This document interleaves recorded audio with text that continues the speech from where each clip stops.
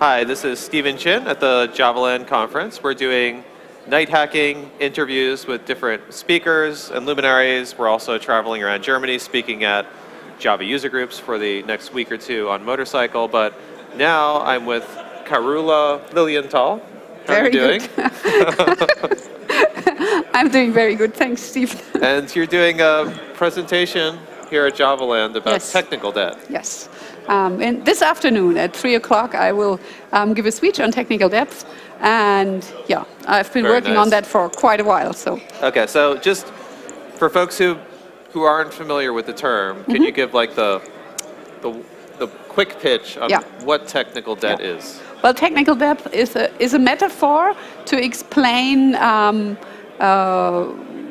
that if you do something while you're programming where you're not so happy about, and you know already that someday you will pay for it. So it's a metaphor for a kind of programming,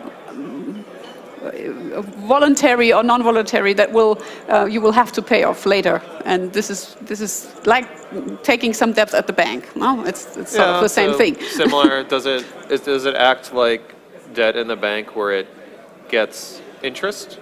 Well, I have the feeling, because if you, I often look at huge Java systems, other languages too, but a lot of Java systems, and you can see there are corners where the people say, well, I really don't like to touch it. And you have the feeling they did something wrong, and it got worse and worse over time. So I think it's a bit like interest. Yes, I do think so. And speaking of systems, so you look at a lot of different companies' systems, and yes, that's what I do in my daily. Evaluate them. Yeah, well, I do that in my daily work. I've been looking in the last 6-7 years at about like 100 different systems, and I go from, the clients call me and say, well, I know you have some expertise in that area, and then I go there together with colleagues, of course, as well, and we do several kinds of analysis. So in the first place, we look at the static, we use tools, and so static code analysis. Yeah, and then the people have problems with performance, then we look at that question.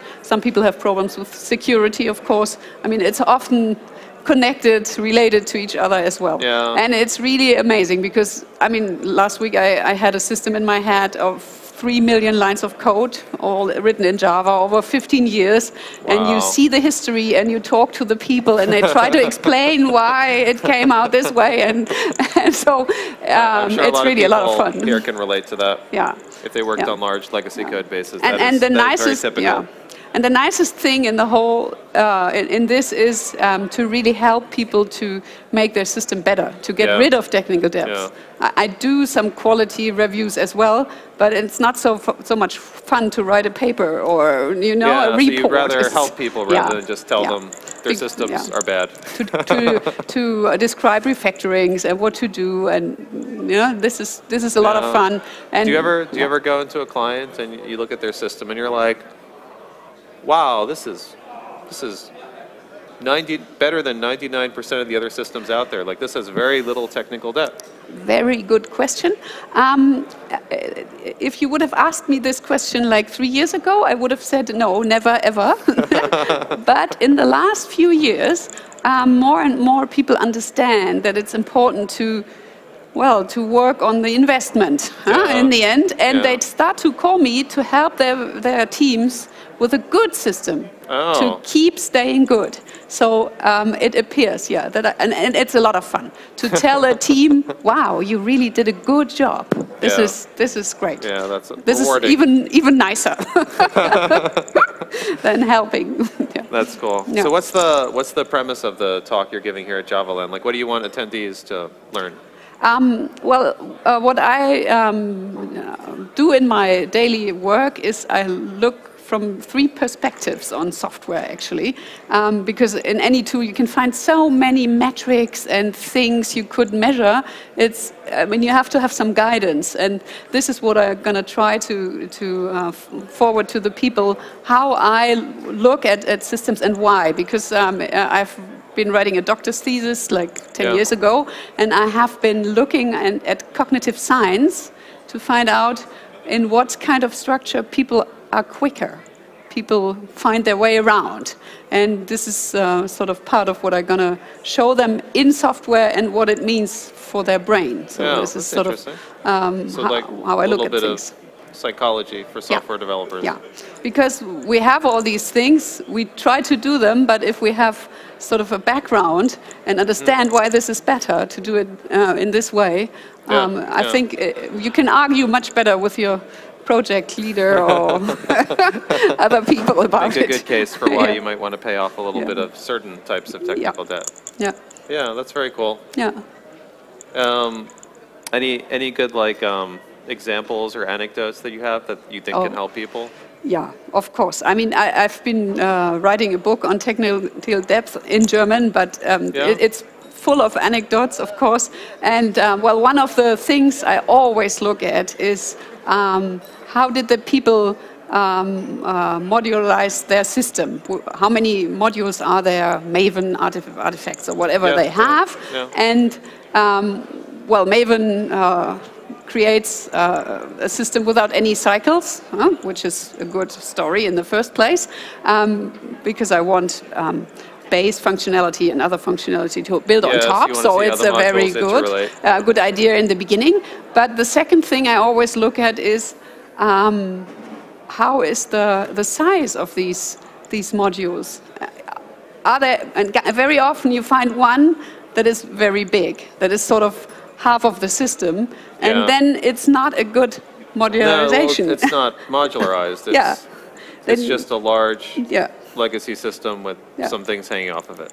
Yeah, and I call it uneven modules. This is how there is one big one with little satellites, and it's not worth it. Is that like when you have like planets with the debris that floats around them? Yeah, a bit like this.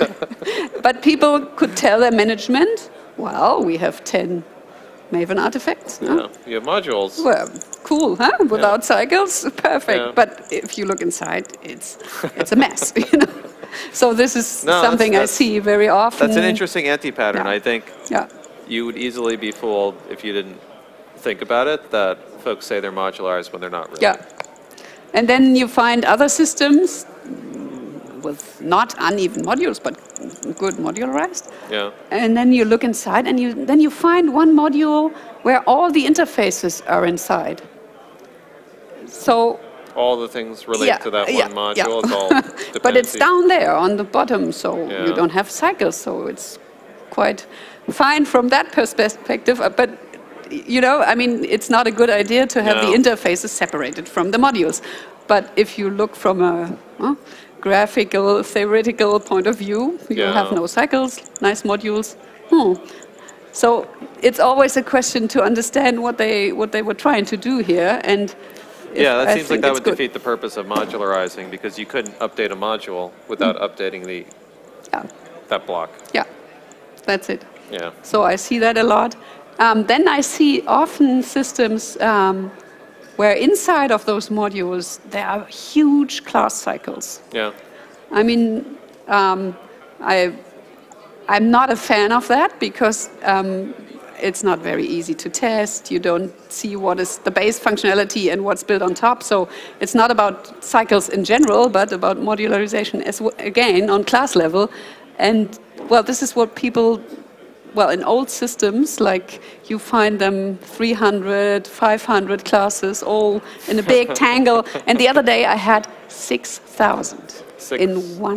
You can't imagine that. Oh. So this was really hopefully huge. They weren't 6,000 copy paste. Oh, this is a good thing as well. What I look when I look at the architecture with people, we find mistakes, violations, like a lower layer is calling an upper layer. Yeah.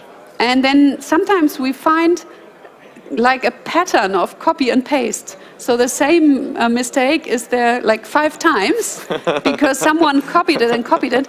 And it's so important to see that in that moment, because if you don't, this will sort of, after a while, everybody thinks, oh, it has to be like this. Yeah, you know? This is an exception. It's necessary. No, so you know you've got a real legacy system when you can't tell what code's been copy and pasted because it's evolved in different ways. Yeah.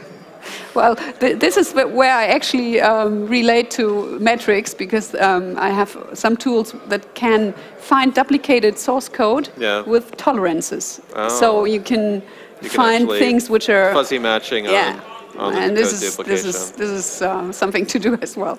Yeah. So okay. So I'm curious. I'm looking at your screen. Let me pop it up. But you have a cute little cartoon on. Yeah, I love these cartoons. So let's share that with the audience here. Yeah. And what's this? So this is an architecture cartoon I like a lot. Geek and Poke is doing a lot of cartoons on software engineering, and this one, well, there are two guys watching the screen, and one of them said, "Oh, didn't you say the system had a nice and clean architecture?" And the other one says, "Of course." And then they look at it, and then he tried to explain, "You just can't see it now. It's hidden behind the code."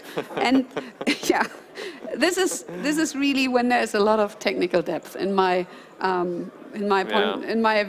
view. Because if I see a system and I say, "Well, what's the architecture here? Tell me." And the people say, "We have layers, we have modules." Okay, and then I start to try to find them in the code. Yeah.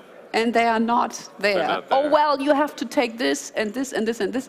And then you really see a really rotten system, maybe a system even where nobody ever had an idea about an architecture. Yeah, you know, so maybe the architecture is created after the fact to explain the system, or maybe it's a whiteboard architecture that doesn't actually exist.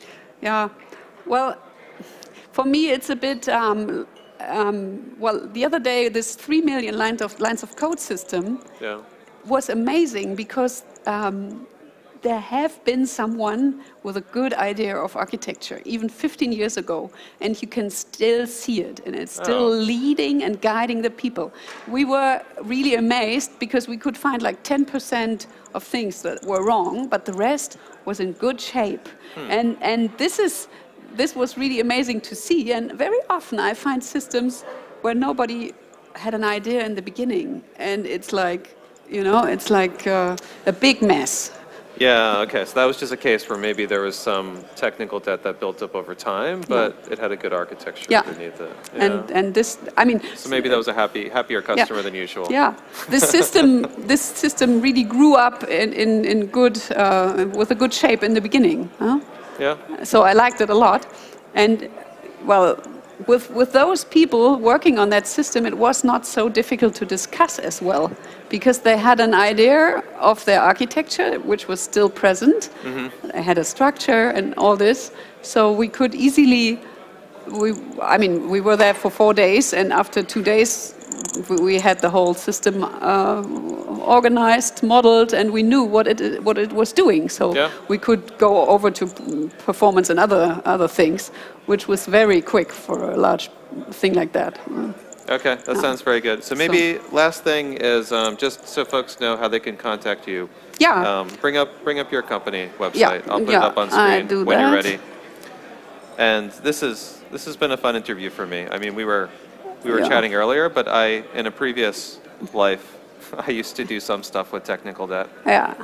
And agile methodology stuff. Oh. And I'm not in the internet, that's the point. But wait a second, I have a really good internet for you. Just log on to NightHacking Network. Ah, that's a good idea. Yeah. Oops. So I used to do quite a lot with Agile, Steve on Java, all lowercase. S-T-E-V-E. Oh, S-T-E-V-E. O-N. J-A-V-A. See, now everybody in the network knows how to get on the fast network. But it'll be fine. It'll connect in a second. Then you can pop the website up. There you go. Cool. Yep. This is me on our website, but maybe I just show the whole website here, like. Yeah. So this is okay. So they can find more information about you at WPS. Yeah. And I'm in the architecture area down here. Nice. We're doing a lot of multi-touch table applications. Cool. So we call it business software that really makes fun. So this is what we are doing. Did you see the voting machines around here? The conference voting? Yeah. Duke voting machines? Yeah. I've been doing a lot of yes and good and Oh, for and my I have colleague when something he for was you talking. as well. If you want. Yeah. So for the embarrassment of being on the live stream, you Oh, get a thank NightHacking you. sticker. Very good. That's good. I can put it on my computer like this. Yeah, yeah. Cool. Thank you. All right, so thank you very much for the Thank short you. interview. This has been a lot of fun, and I hope your session goes very well this afternoon. Yeah, I hope so too. Yeah. Thank you.